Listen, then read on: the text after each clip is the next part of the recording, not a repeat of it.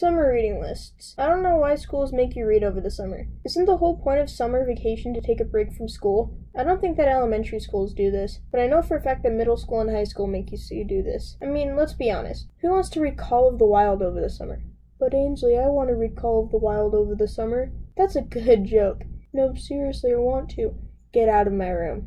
Now, in case any of you have no absolute clue about what I'm talking about, let me tell you.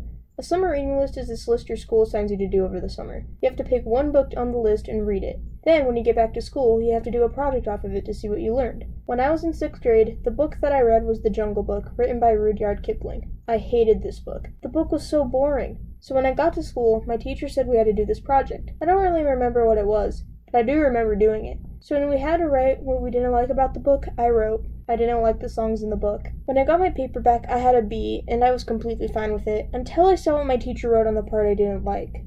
What is this witchcraft? I was so mad that she said there weren't any songs in the book. I mean, did she even read it? I swear there were. I even Googled it, and guess what Google said? It said yes! I was right! The next book I read was Anne of Green Gables by Lucy Maud Montgomery. This book was decent. I wouldn't call it my favorite book. I got my reading list a few weeks ago and I saw that Little Women was on there.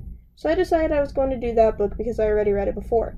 I'm thinking outside the box. But again, summer reading lists and reading logs are the worst. Here's one more story before I go. When I was in 5th grade, we had to do these reading logs every week, and I hated them. I would sit at my dining room table and cry as I did the logs. And that just proves how awful the logs are. And if any teachers are watching this, then don't assign summer reading lists. Think about it. What kind of student wants to read a book that's like 1,225 pages long over the summer when they could be doing something else? I'm looking at you, War and Peace.